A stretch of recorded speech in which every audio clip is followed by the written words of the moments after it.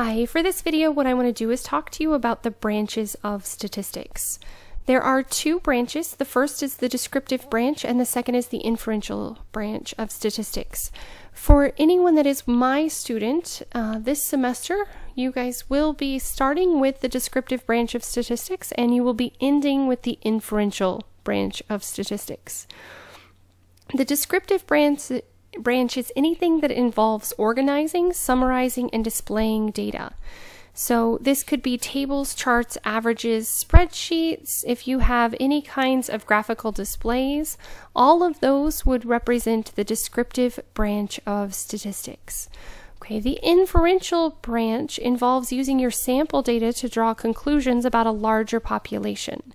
So, for example, you might have done a study where you're asking people how they're going to vote in the next election, and you might take a sample of 1,000 people and ask them how they're going to vote, and then after you've asked those 1,000 people, you might take the statement and apply it to the larger population. And so let's say, for example, your sample said that 300 people out of the 1,000 or 30% were going to vote for candidate A. Then you could say, oh, approximately 30% of the population will be voting for candidate A.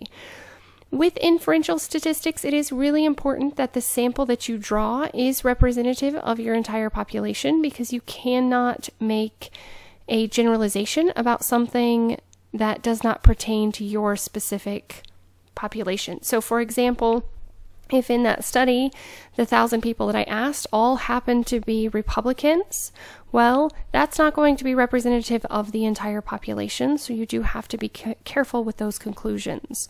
Okay, so another example might be in your descriptive branch, you might be deciding to study the migrational tendency of black bears in a certain state in the United States.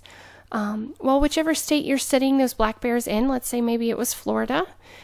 If you were studying black bears in Florida and you were looking at how far they migrate and looking at different patterns or behaviors about them, you would write up your descriptive branch. Your inferential branch, you could only apply it to that specific state. So if you were looking at black bears in Florida, you could only make an inference about black bears in Florida. You couldn't make an inference about black bears that live in a different region. All right, so let's look at this question. Decide which part of this study represents the descriptive branch and what conclusions might be drawn from the study using inferential statistics. So a large sample of men aged 48 was studied for 18 years. For unmarried men, approximately 70% were alive at age 65, and for married men, approximately 90% were still alive at age 65. And then we have a display of that information. So for the unmarried men, they did only use a single person. And for the married, you can see that they have a bride. So you can visually see what you're comparing.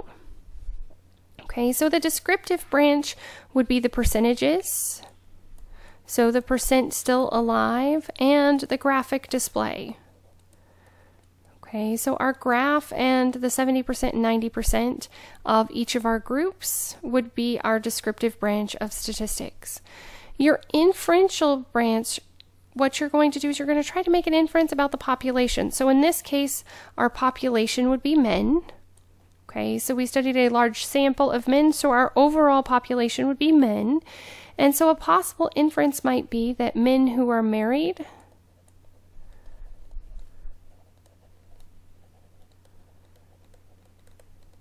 tend to live longer